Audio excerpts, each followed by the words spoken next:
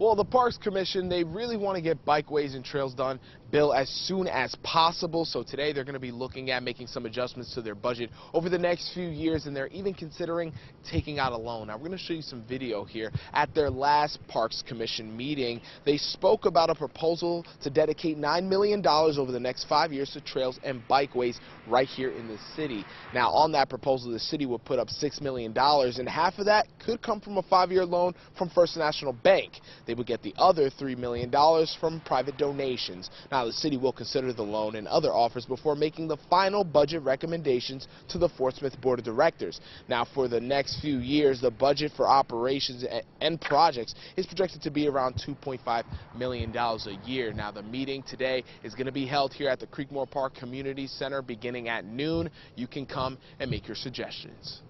Live in Fort Smith, Pedro Rivera, 4029 News. The commission will look at the budgets for the next 5 years.